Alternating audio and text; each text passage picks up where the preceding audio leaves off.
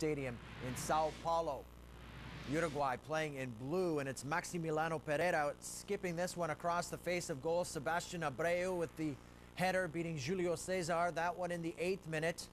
Pereira keeps this alive along the byline. Cesar does get a touch on it, but it's right to El Loco, and the end result is a goal. Brazil pull that back. Maicon pokes it down the right side, and it's Luis Fabiano taking it to the line, and he just puts it on goal, and that's a good thing to do as he beats Fabian Carini, 44th minute, and a tough goal to give up just before halftime, and a tough goal all around for Carini to give up. Uruguay certainly played this game tough. Second half, Luis Suarez gets past Gilberto, then pumps it, and Cesar with the touch as the ball squirts out.